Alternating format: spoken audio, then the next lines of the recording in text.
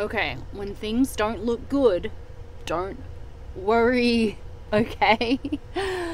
People are so worried. Last week I had 2 people come to me and feel really stressed out about things not looking good and things falling apart or things not happening in the way that they wanted it to happen, okay? So this is what we're talking about today. We're going to discuss what to do when things, and just basically just a pep talk on like what to do when things are just wonky, but knowing that it's not over yet is the key, okay? It's not over. You're not done with your creation. If it's not fully what you want, it's not finished. And actually, I'm going to read this. Hello, this is Alice and Corey. And this is Radical Decider. And I'm going to read this journal entry. It's not a journal entry. It's just like notes I made this morning about this. Okay, so when things are falling apart, it's not over yet. You decide the end of the story. It is still the middle if things are wonky or don't look right. Stick to your end in your head. Don't be phased. This was a note to myself, and also like I just knew I was going to talk about this today because it's coming up a lot for people and just in general right now. So don't be phased. Don't give up on yourself. I had every possible situation with my SP, which is super serious. I literally did, and I'll go into that a little bit in a minute.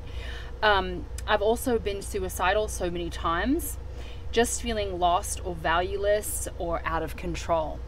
I used to be ashamed of feeling so bad, or ashamed of the things I had happening in my life. I also felt like I didn't have a purpose, or things were just never gonna change. You know, I've had these like desperate feelings before, and I'm just coming on here to say that, one, you're not alone, and people go through this. It's a normal, for me, I feel like it's a normal part of life. I don't know many people who have not gone way low to get way high, right? Like you will have low points if you're trying to improve your life. And some people, I think there are those people who never quite go very low. I just think they're few and far between. Like it's just, this is very, very common. So I just wanted to make sure that you know you're not alone. And then also just for anyone who needs to hear this, because I feel like I would have wanted to hear this from someone maybe like, I don't know, off and on like 10, 15 years ago. But I started doing this stuff probably like, I started when I was 12 with EFT, right? Emotional freedom tapping, because I had a counselor that taught me how to do it. But I kind of went in and out of depression from then still, you know. It wasn't something I just tackled and it was over, you know what I mean? So it was continual in my life. Like I would get seasonal depression. I had low self-concept at times as well, because I just had some things in my childhood I needed to work through. But anyway, and then it says, until I changed my self-concept and started loving myself, that's when things changed. Those are two different things, but both are important. So yeah, that's basically what I was getting into as well right now. So yeah, so self-concept and self-love are not the same, but they're very, very, very important, both of them. And that's pretty much how I got myself out of depression, and how I feel like now I'll never go back. Like I feel like I'm actually at a place where I actually don't believe that I will ever get back to those very, very, very low feelings again. Okay, so yeah, so the one thing is just, when your manifestation isn't here, knowing that it's on its way still and never giving up, especially if things are looking crazy. And then the other thing I wanted to talk about is just feeling low in general, and just not feeling like you have a purpose or whatever, you know. And just in either case, knowing that you never want to give up on yourself, even if things look overwhelming mentally or in the position you're in right now. Like you just really need to keep going and do whatever you can in the moment, right? Like don't try to tackle everything at once, because you're never gonna, it's gonna overwhelm you even more, especially if you're in a state of overwhelm already. So I would just, you know, if you can't tackle self-concept, I would tackle just self-love, just simple self-love.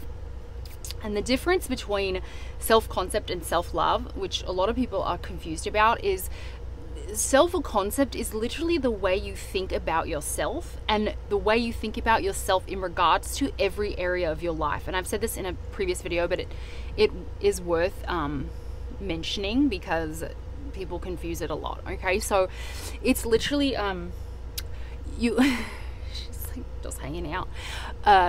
So it's literally how you perceive yourself in every which area of your life, you know, how, and in all your relationships, you have a self-concept of you as a sibling, as you as a son or a daughter, you as a, you know, worker, how you relate to people in the workplace.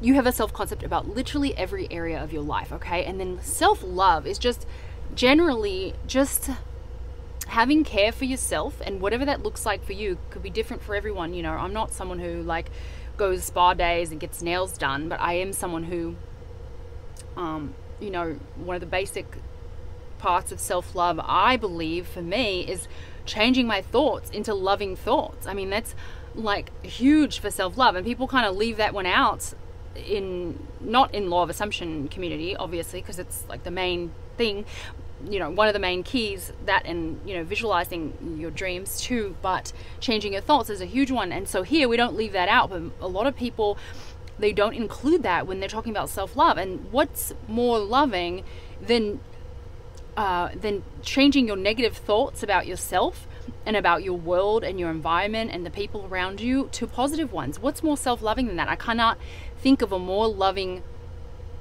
thought, or like a more loving idea, than changing your thoughts about your environment and about yourself. So self-love is more of a general thing, and I believe it includes changing your thoughts about yourself and changing your thoughts into things that actually serve you, and not, you know, starting to not entertain. You know, you can start small, because self-love is all encompassing, right? There's so many things that are included in self-love, right? But one of the first things to start is just changing your thoughts into ones that support you, you know. And you want to, self-love is all about supporting yourself. So if you need to cry, if you need a moment, if you need some space, if you need to, you know, it's about supporting yourself and listening to yourself, and you know, getting enough rest and doing all those things. And when your world is falling apart, you really want to focus on self-love,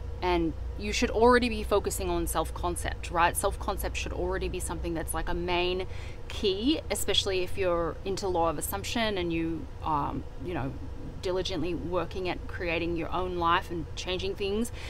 Self-concept is really, really important for that. So this is just meant to be a little bit of a motivation. I've been there. I've been depressed so many times, and just helpless and hopeless, and feeling like I couldn't get out of it. And it just literally, you really need in those moments just self-love. You don't, almost like you can't even begin to change a self-concept sometimes, or it's too much effort. Sometimes you just literally need to take a step back and just love yourself. So to me, there's a time and a place for both of those, right? When you're doing really well and you really want to work on your self-concept and creating the best life of your dreams, then you want to incorporate self-concept. And obviously, I believe you should always be doing self-concept, but again, in those moments where you just don't feel like being here, like that's a big deal. You know, if you're suicidal or you're feeling really, really low,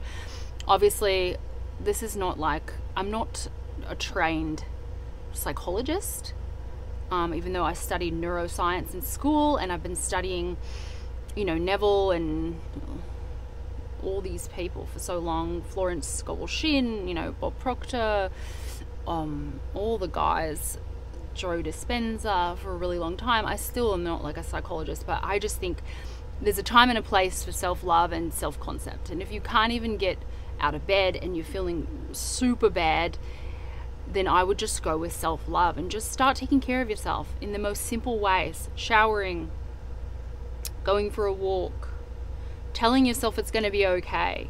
You know, you can't jump from super depressed to like my life is perfect. You know, I wouldn't even try that, right? I would just do the simple things like try to organize your space, try to take a shower, try to eat a nutritious meal, do some simple things. And then once you start feeling better, then you can tackle the bigger things like getting back on your self-concept, getting back on your manifestation. But honestly, there's different levels of depression, and we all go there sometimes, and it doesn't have to be as bad as suicide, right? And I've only gotten to that low point, you know, well, more than I'd like to say, but you know, a handful of times. But we're all kind of sometimes a little bit sad, you know, or a little bit unmotivated and feeling overwhelmed. I know I get there. So it's just a good idea to just do the simple things, and then when you feel really good again, or you're feeling like you've got your power back a little, and your energy back, then you can get back on self-concept and all that stuff. So that was more about, I just talked about more about like the sadness and just generally feeling overwhelmed and bad and low. And then the other side of it is when your manifestation is crumbling. And in the advice I'd give to those two people that contacted me, what I said to them was, you certainly need to believe in the end, you know, and just stop focusing on the 3D and just seriously take a step back and just reset yourself. You know, if you've been concentrating on the 3D too much, you really need to take a step back and stop doing that and just take care of yourself, or just focus on self-concept, okay, to reset. And then you can go back into your specifics about visualizing and affirming for your thing, you know.